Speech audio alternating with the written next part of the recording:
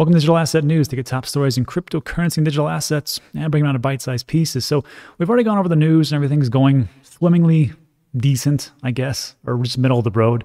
We talked about how the Federal Reserve came out and said that, hey, everything's strong and everything's good, but we're still going to keep printing money and we're going to keep inflation, pretty low as much as we can. We talked about Cardano and their African conference that is going on, and also about Nexo, that billion-dollar company that just picked up, I think, like $100 million worth of Bitcoin. It was a lot. Check that video out before. But I touched on this article briefly about Voyager and their 18,000% revenue growth and what they're going to do with debit cards, offering a debit card which will be linked right to the right to your account for USDC, and you can gain 9%. And then it's just whatever you have in USDC, which is a stable coin, you can just spend that. And to me personally, I'm like, I don't know why I'm not going to keep my bank if they can do that for me. So let's just go over this article. And before we start, I've had we all know, well, if you're new to the channel, welcome. If you're old, you know that I was a big advocate of Voyager in the very beginning, early, like when they had like 50,000, 30,000 people signed up. And then everything was going well, and then they just got a big influx of people, massive, after that GameStop incident, and people were looking to trade crypto, and they just are going through growing pains. And during that time, I received so many emails about things that were going on with Voyager, about, hey, they can't process this transaction, or hey, everything's stuck over there, or hey, I lost this, or hey, I put in a customer support ticket, and it's been like 3 weeks or 4 weeks or whatever else it is. And because of that, I had Steve on the show, and he explained, he's like, look, it's growing pains. I mean, we went from like 30, 40,000 to over 1 million in like a week. So, let us catch up, give me 120 days. And that 120 days is coming up, middle of May. And so far, I've seen a drastic reduction in the emails and direct messages and everything else that I've gotten about Voyager. Now it's other stuff, it's other stuff that people are complaining about. But it just helps me gauge about what's going on, and I'm feeling pretty good. I have this handy dandy, let me show you. Exchange and wallet fees. There's a link in the description. You can check it out. And Voyager was my #1 recommendation. It was. But I said, I can't recommend it right now. I can't recommend it right now because there's just some issues, like I just talked about. But as time goes on, and I think it's going to happen soon, I'm going to switch it back on and say I do recommend it.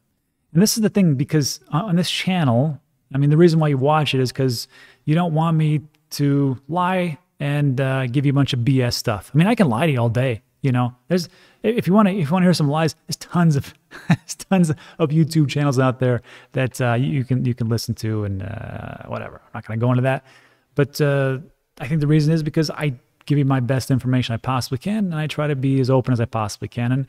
And if there's a problem, I tell you there's a problem. If it's great, I tell you it's awesome, it's great, and you got to get into it, or try it out. But on this one, it was my favorite, and it hurt me to say it, but I had to do it, and here we are. So, but I will tell you, the times, they are changing. So let's break in this article. First of all, this is a great article by Derek Teed. Derek, let me see if I can find the information on this yeah, this might look a little funny, but Derek is a labor market research analyst for the Bureau of Labor Statistics, University of Minnesota. Good for him. But I was like, it was kind of like, Department of Labor Statistics, so this ought to be interesting. This was a pretty comprehensive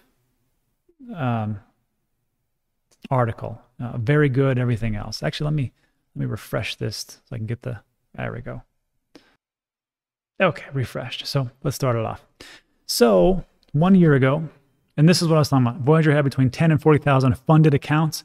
And then as of March 31st, they had over 270,000 funded accounts and over 1 million verified users.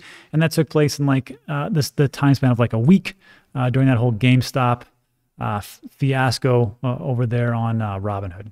So this is what I like, because it compares Coinbase versus Voyager. If you've used Coinbase, like I have, and maybe you have as well, it's super easy to use, right? Coinbase is super easy. And I used to give it a bunch of grief because, I mean, the customer service is awful, still awful. I mean, try getting a hold of anybody over there.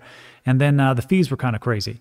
And that's why I liked Voyager. So this guy said, well, both are easy, so let me compare the costs. And it's not earth-shattering for anybody, but he says it's cheaper to buy cryptos on Voyager after you account for the spread and fees on both Voyager and Coinbase. And he talks about how, he actually went in there and did a bunch of different pairs.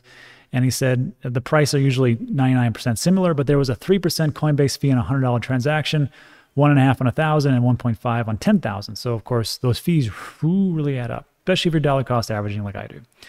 But this was the big one: Coinbase Pro versus Voyager. Because I got a lot of people say, but all you gotta do is use Coinbase Pro. Well, first of all, I find it very complex. And I know some people are like, you're an idiot. True, but when they say that, it's super easy, or it's not as complex as you think, I guess I play around with it. But for the average person coming in, you want it to be super simple.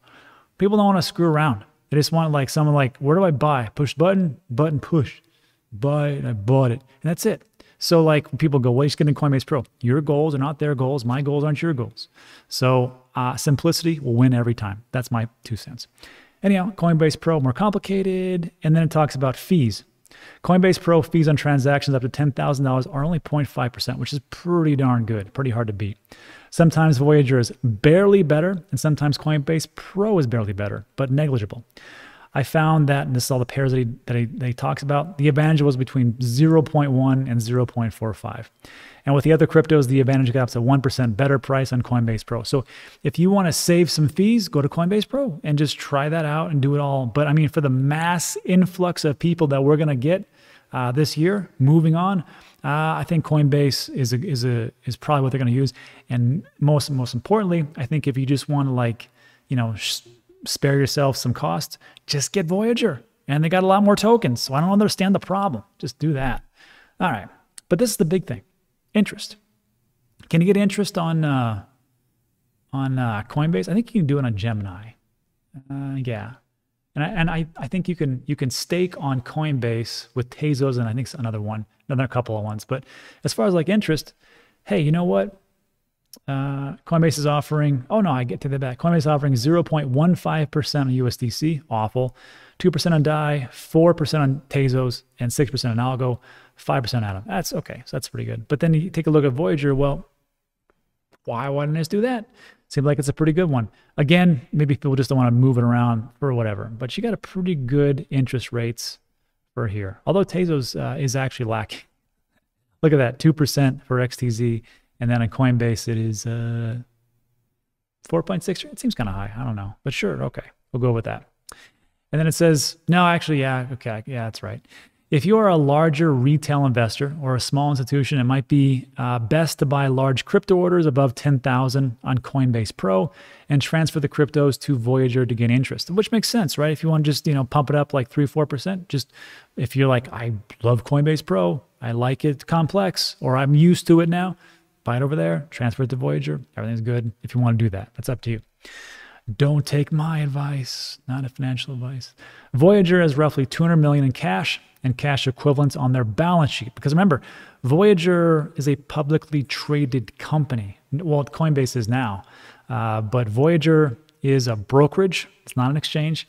It takes a look. It goes through all the different exchanges and tries to find you the best rate. And then for the spread, they pocket a little bit of the money and they pass the other savings on to you. I know some people say that's BS. Well, this is what I got for this article. And also I've done it myself. So on some days, yes, you will probably get a better rate over on Coinbase Pro or a little bit on Coinbase. And some days you're going to get a better one on Voyager. So if you want to keep going back and forth, be my guest, knock yourself out. I don't care. But look, I got a lot of things going on. I'm busy. I'm busy enough to not give a damn about 0.5% or 1%. There you go. I said it. So, so Voyager only loans out their cryptos to strong companies with strong balance sheets like Elliott Digital, Jump Capital, and BitGo. And that's, of course, how they get their interest, because once you put your cryptos on there, they loan them out.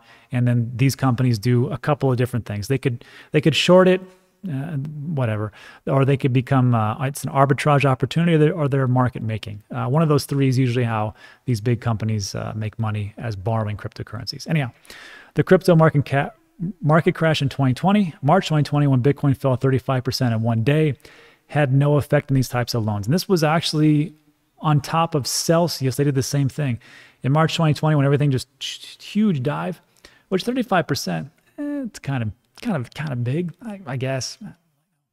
But yeah, they didn't have to liquidate anybody. Well, no, it's not true. Celsius had to liquidate a few people. They said, I think it was up to like seven people, but it was like out of their hundreds or thousands of loans, they didn't have to liquidate anybody because they just asked people to collateralize because it dropped so much. And with Voyager, but they were smaller back then. They didn't have an issue with it because they loaned it out to these bigger players. So sure. And then Voyager gives back about 100% of the interest that they earn to the customers because Voyager is content with the revenues they earn spread. So that's why you get the higher interest rates there. And then if you look at Celsius, they also have high interest rates. Voyager usually is a little bit lower on a lot of them, but not all of them. And then Celsius has a pretty higher one, just depending on what you want to do. The only thing I like, not the only thing, but one of the things I like is that I can buy it on Voyager and I just leave it there and then I gain interest, right? And that's what it seems good to me. All right, so, and as far as, oh yeah, so I didn't highlight this whole thing because I just wanted to talk to you real quick. As far as like DEXs, decentralized exchanges, and it talks about here about why or how Voyager actually competes with decentralized exchanges. Well, first of all, Uniswap, the fees are outrageous. It's just how it is. But there's other ones that I'm going to actually do. I don't know when I'm going to release this video, but I'm going to do a YouTube live session over at Dan Clips on my second channel. Dan Clips is now going to be more of an advanced type of education platform for crypto and digital assets. And then digital asset news will just be like the basics. So I'll just do a live stream over there explaining this 0x decentralized exchanges. But the big difference is that, first of all, decentralized exchanges, the fees are outrageous. Zero's got a little bit of a lockdown for reduction. And second of all, if you want to do like farming and things like that, good luck telling people how to set that all up who are brand new. Some can do it, most can't. They can all do it. It's not that, but it's just very complex. And again, simplicity wins, I think. Voyager, and then here's another thing that's incorrect, actually. It says here, Voyager cannot go down or crash due to volume surges because it's a brokerage. Well, that is actually true in one sense. It can't go down like Coinbase goes down. It can't go down like Kraken or a Gemini because it's a brokerage. It just goes to different, it's like the hotels.com of, buying crypto, right? Just find the cheaper one. The thing is that Voyager does go down, and it has gone down in the past because of potential hacks and safety issues, which I have no problem with. Every single time they've gone down, I think they've gone down like 3 or 4 times. Correct me if I'm wrong in the comment section, but every single time Steve comes back on and said, hey, we had an issue that there was some different unscrupulous people or groups that were trying to attack and gain access to users' accounts. And we shut that down quickly, and that's it. And to this date, they have had no loss of funds. So look, if you got to do that for a couple of days and I miss out on some gains or some losses, whatever, I don't really care. Just don't Mount Gox me and lose all my money. That's all you got to do. That's pretty simple. And then to finish up, growing pains. And this is the part I was talking about, is why I was having an issue with recommending Voyager to everybody. I still use it. And then 3 things.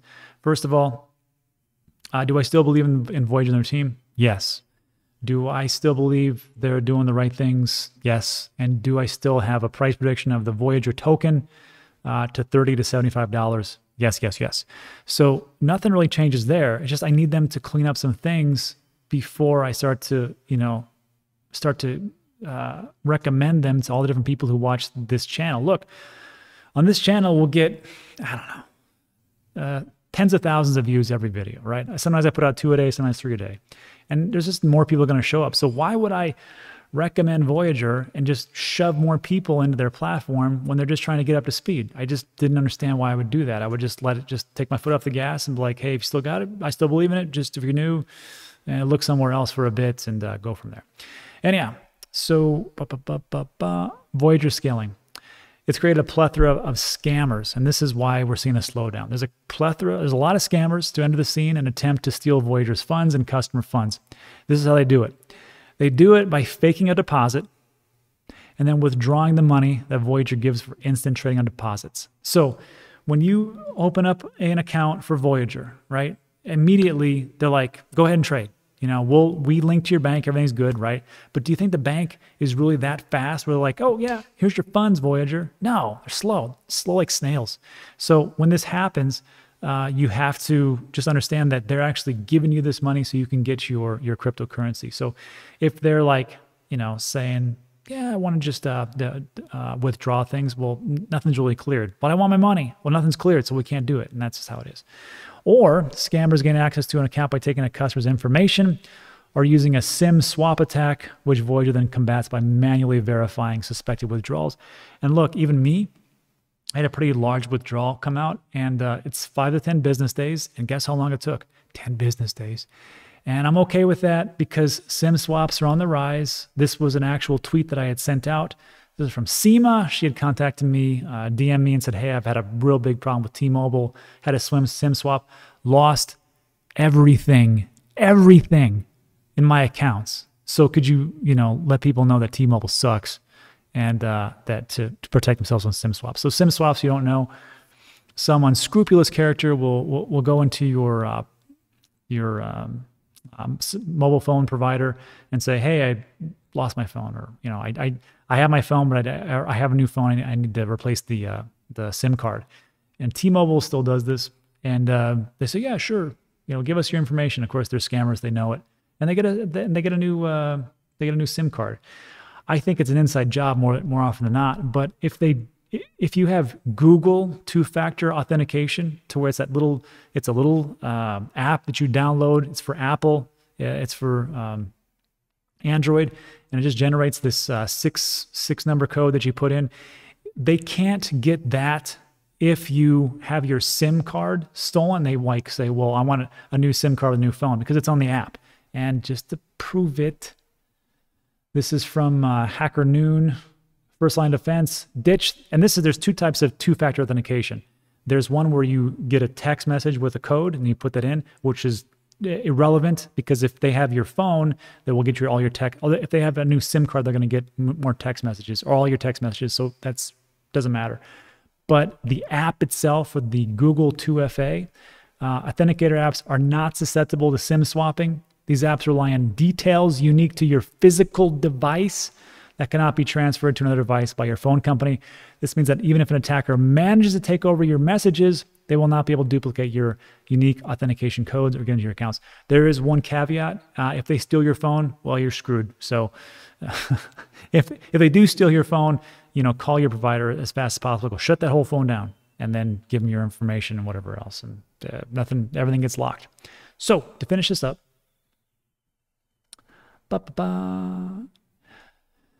and I've gotten this email as well. Many customers reached out to Voyager saying they got SIM swap attacked or had their account compromised by giving their user information to the wrong person. And currently Voyager is 75% scaled to be able to handle 10 million customers. Wow.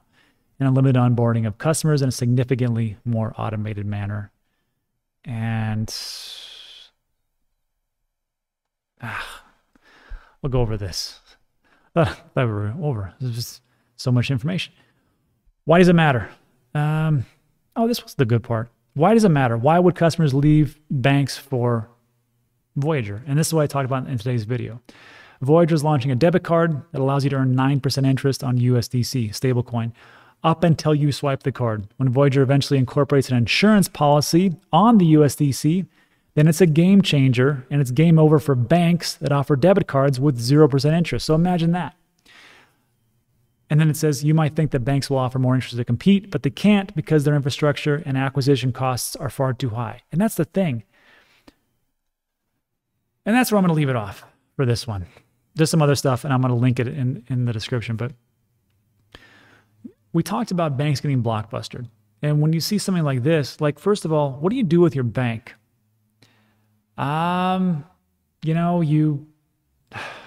You need it for transactions. You got to pay some bills. You got to do a lot of different things. But on a lot of places, you can link your debit card to pay for your bills. So right there, why would I keep all my money in my bank at 0.00018% or whatever it is? Or I can get 9% interest. And then if I need to pay for something, well, here's my debit card. And then you go.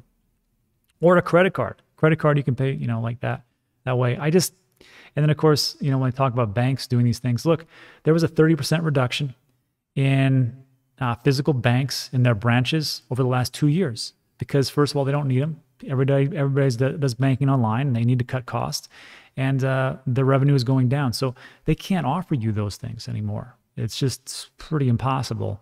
So again, how are they going to compete with this? It's pretty interesting.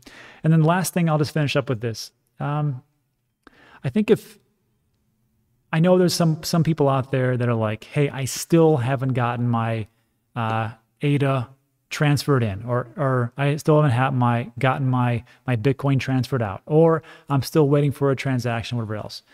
And I will say that over the last 2-3 weeks, I've received fewer and fewer and fewer complaints. That's how I gauge things, just by the people that complain to me. And even people that are like, you know what, it just hasn't happened. Then they email me back, go, okay, it does happen, just a little bit slower. So I will say that I think at some point very soon, I'm going to probably start recommending them again, because if people don't get in now to Voyager, what's going to happen down the road when, especially with the token swap that's going to happen, for the LGO to VGX token, then the utility starts to go up, then they offer the debit card, then they offer the credit card. Oh, and by the way, they're also going to be offering stocks. You can go cryptocurrency to stocks and purchase them that way. So Robinhood becomes irrelevant. And you can actually hold your crypto and just take it off, real crypto, into your Daedalus wallet and Ledger and everything else. So again, at some point very soon, I need to start recommending so people don't get left behind. Anyhow, so that's it for the second video today. I know I went a little bit long. There's a lot of things going on. I need to just explain exactly what it is. And just because that there's one narrative to the story, you really got to really dig deep for the information, because a lot of times it's not just on the shallow surface. There's a lot of things going on underneath. And that's it. So if you liked the video, found value, give it a thumbs up. That'd really help out. Give it a like. Also consider subscribing. And that's it for today. So thanks so much for watching. I appreciate it. See you on the next one.